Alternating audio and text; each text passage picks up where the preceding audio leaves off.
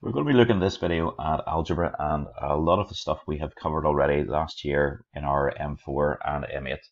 So the first thing we're going to look at is factorizing, and that we're going to be using the sum and product method.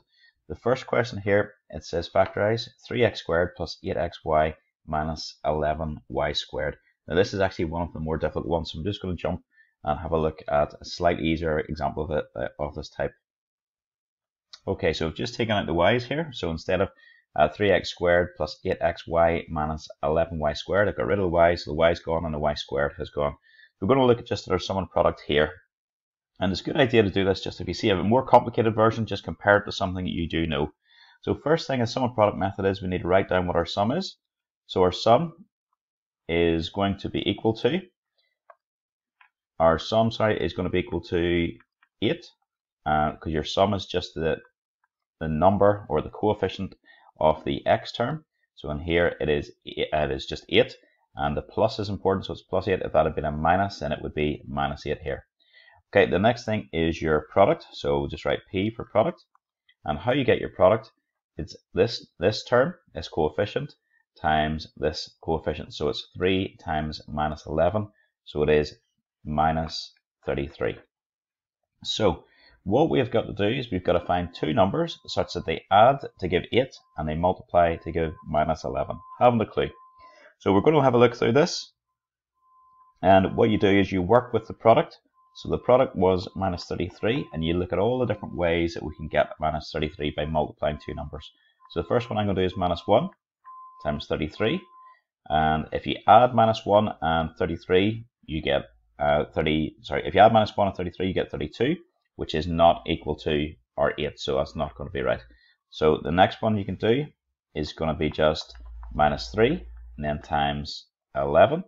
And if you add minus 3 and minus 11, you get 8, which is what you want. So the way I set it out is do a curly bracket to show my two numbers are minus 3 and 11. Okay, so that means what all the sum and product method does, it allows you a different way to write this original expression. So this original expression now becomes 3x squared minus 3x plus 11x minus 11. And now this thing you can now factorize in a very special way. So here what we're going to do is we're going to look at our first two terms. So when I say the first two terms, I mean the 3x squared minus the 3x, and we want to factorize that completely. So that means you take out everything that you can take out. So here x definitely comes out of these two terms, but 3 also comes out, so you really need to take out 3x. So if you just taken out the x, or you just taken out the 3, you would be getting this wrong. So we're going to factorize the first two terms completely. So as I said, I could take out a 3x, and that leaves me with x minus 1. Okay, and then over here, I'm going to factorize the next two terms completely. So I have 11x minus 11. So what I can take out here is 11. So I'm just going to be left with 11 upon x minus 1. Now, you should know that you're right because you've got what's called a common bracket. You've got you've got x minus 1 in this bracket, and you've x minus 1 in this bracket. So the next step is just write down your common bracket. So it was x minus 1, and then put another bracket. So what we have up above is x minus 1 is multiplying 3x. So in here you have to have x minus 1 multiplying 3x, and then you've also got your x minus 1 multiplying the 11. So just put that in. That's x minus 1 multiplying the 11, and it's a plus 11, remember. And that is it factorized. So we have x minus 1 upon 3x plus 11. If you multiply this line out, it would take you back to the original thing. So you could do that to prove that to yourself as well.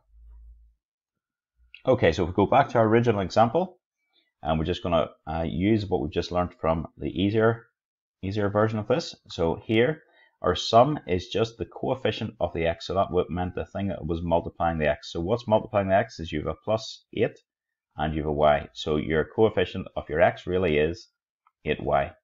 Your product was the coefficient of the thing multiplying the x squared times the coefficient of whatever's on the end here. So it's 3 times minus 11y squared. So it's minus 33y squared. So we have to find two things such that they multiply to give minus 33y squared and they add to give 8y. So the first thing I'm going to try is minus y times plus 33. I'll just change that there, plus there, plus 33y, and that doesn't work. Then I'll try minus 3y times 11y, and if we add those together, you get 8y. So my two things are minus 3y and 11y. So that means we can rewrite the original equation as 3x squared, and then we had minus 3y times the x, so I'll just write that as minus 3xy, and then we had 11y times the x, I'll write that as plus 11xy, and then minus 11y squared. So what we want to do then is just factorize the first two terms completely. So what you can do is pull out a 3x, that leaves you with x minus y. And then I want to factorize my next two terms completely. So what I could do is pull out a plus 11y. And if you pull out plus 11y, you're left with just x minus y. And then what you have left, you've got your, write down your common bracket. So it was x minus y. And the x minus y is multiplying 3x. And the x minus y is multiplying plus 11y. So that's what you put in this bracket, 3x plus 11y. And that's you done. Okay, this next example is a wee bit different. It is a cubic. So the first thing you would see here is you could pull an x outside. So x comes outside, leaves you 3x squared minus 10x plus 8. And then we have to do the sum and product for this thing. So inside this, our sum is going to be equal to minus 10, because that's the coefficient of the x. Our product is a 3 times the plus 8. So it is going to be 3 times 8, which is 24. So we've got to go through 24 and see all the different ways we can get it. So if we do 1 times 24, that's going to give, add those two, you're going to get 25. You're going to do 2 times 12, add those, that's not going to work for us. 3 times 8 and 4 times 6. Okay, right.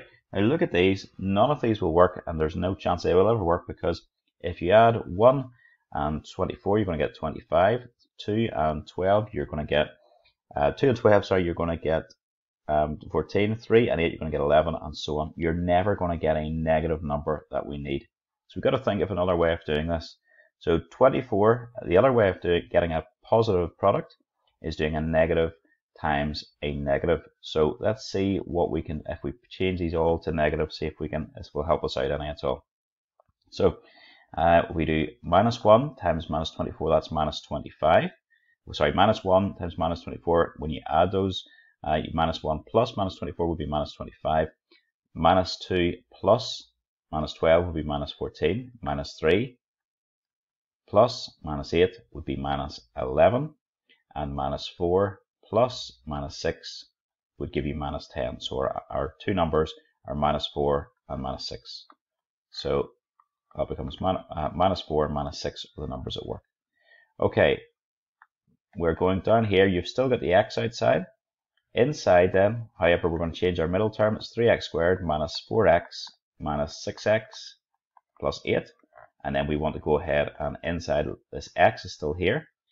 And we want to factorize these first two terms here. So x can pull outside, leaving you 3x minus 4. And over here, and just be careful with this, minus 2 can come outside here, so minus 2, leaving you 3x minus 4. That might take a wee bit of playing around with. Quite often people put in a 2 to start with, pull out a 2 here, but if you pulled out 2, it would leave you minus 3x plus 4. So notice you would not have common brackets, so you might have to play around with it just to make sure the brackets are the same, you have the common brackets. Okay, we're going on down, we still have got your x term outside, multiplying everything. I'll just do a big bracket for this. And I'm going to write down my common bracket. So my common bracket was the 3x minus 4. And then it was multiplying x. And it was also multiplying the minus 2. So x minus 2. And then we can get rid of that big bracket there. That's x upon 3x minus 4 upon x minus 2.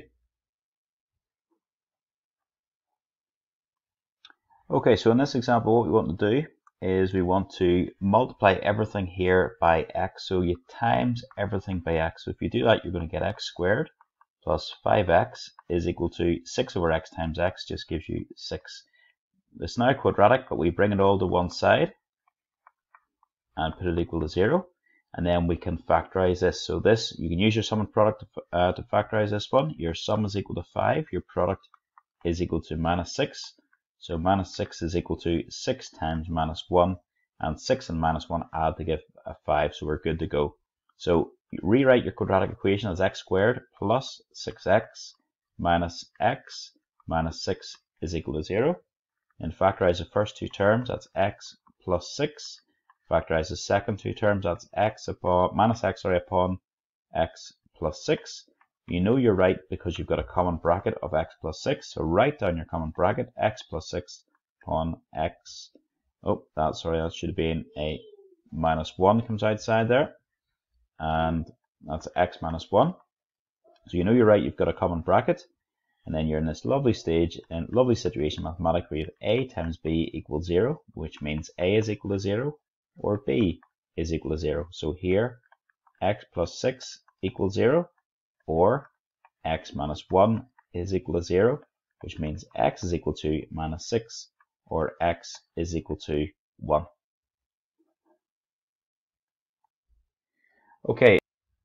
Okay, in this one, it will not factorize using the sum and product method. So we're just going to show you why that is, first of all, and then we're going to go on and have to use the quadratic formula. So first of all, in this one, our sum is equal to minus 5. Your product would be 2 times minus 11, so minus 22. And if you just go through that very quickly, minus 11 would be minus 1 times 22. It would be minus 2 times 11. It would be 1 times minus 22. It would be 2 times minus 11. And none of those work. So none of those numbers, minus 1 and 11, don't add to give minus 5.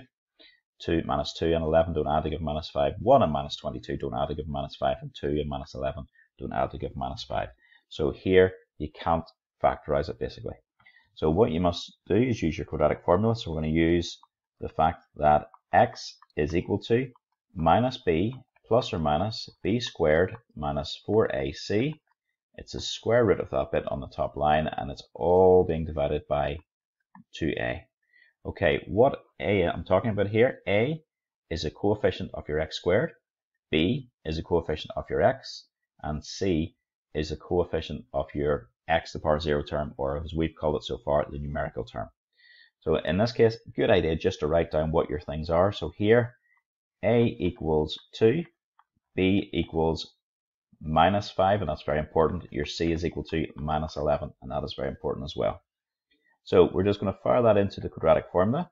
So it was minus b, so minus 5 will be just plus 5, plus or minus the square root of, and use brackets here please, it's b squared, but write that as minus 5 squared.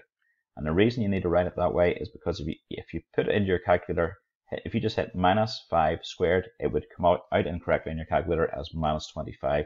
So to do this in your calculator, you've got to put in brackets, minus 5, close your bracket, and then squared to give you the right answer. Then minus 4, and again, I've just put this in a bracket. My a was 2, my c was minus 11. All divided by 2 times my a, and my a was 2. Okay, bottom line is easy, it's just going to be 4, that's just going to be 5 plus or minus, and this bit, I would work this bit out on my calculator. So as I said earlier, you do brackets minus 5, close your bracket, squared, then minus 4, bracket 2, close your bracket minus 11, close your bracket. So work out what that is inside that square root, and I've done it and it worked out as 113. So here, one of my x values, I'll box that off there, one of my x values is going to be 5 plus the square root of 113, all divided by 4. And the other one is going to be 5 minus the square root of 113, all over 4. So when you do this, I've got 3.91, and that was two decimal places. And I've also got the other one, the negative one would be minus 1.41, and that was also to 2 decimal places. Okay, you're now ready to do your algebra and equations. I think it's called algebra and equations questions. Exercise 2A, and just have a look at the odds, are fairly straightforward, and exercise 2B, and again the odds there.